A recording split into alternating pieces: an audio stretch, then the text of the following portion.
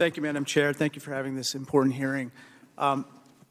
Ms. Lopez, I'd like to direct your attention to this graphic that I've brought here. Basically, it talks about the number of arrests of women for abortion, miscarriage, and pregnancy-specific crimes in the United States. In the 32 years between 1973 and 2005, there were 413 such arrests of the women who had these different procedures. Between 2006 and 2020, so in 14 years, there were 1,331 arrests of women for these procedures. So in 32 years, we had about 400, and in the succeeding 14 years, there were triple that number, namely 1,331 such arrests. Now, are you concerned that in this post-Roe world that we're living in all those states where abortions are being banned, that we're going to have an increase in the number of arrests of women for such procedures? Thank you for your question. I am absolutely concerned. I don't think it's hyperbole to say that, especially in Texas. It's essentially been a case study for what a post-Roe world has been, even before SB 8, based on the restrictions. But since SB 8, we have seen immense fear and grief and isolation from pregnant people who desperately need help and do not have the means of leaving the state or the city they live in to access care. I also think that bans and restrictions on abortion do not actually stop abortions. They just, as we see there, make it more difficult to access care and make the idea of criminalization far more of a reality. Representative Shannon, if abortion is made illegal in Georgia, are you afraid that women in Georgia will be prosecuted and imprisoned for seeking these types of procedures?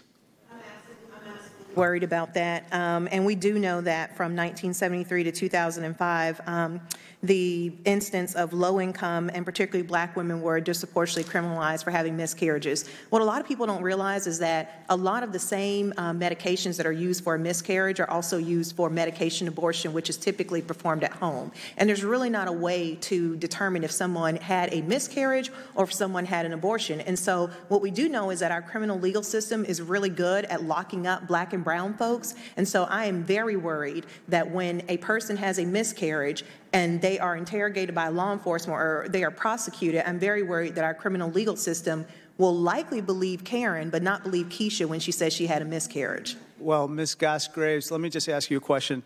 Earlier, you were asked the question, what does abortion have to do with health care? My understanding of this situation is that we're talking about the health care of the mother. And in so many instances, to protect the life of the mother, an abortion, unfortunately, is sometimes required. Can you speak about that and how, in that situation where protecting the life of the mother might lead to the mother in jail? You know, when Professor Goodwin was here, she said twice a statistic that I'm still startled by, which is that black women were 118 times more likely to die from giving birth in Mississippi than from abortion. And there are a lot of health instances that come up. Pregnancy is an inherently risky endeavor. And, you know, it isn't the public story. Not for the male, for the female. For the pregnant person, right. For the person who is carrying a pregnancy, it is inherently risky. And the idea that there is no mention of the life or the health or the mental well-being either in the Supreme Court majority opinion or in the remarks. And that's why the majority of Americans think it's radical and extreme. And so let me just ask you this question.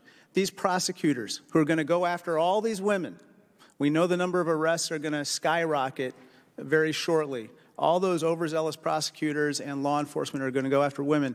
They're going to want to get their data. They're going to try to go after their data, which has often been entrusted to big tech, app companies that keep their sexual health information and reproductive health information.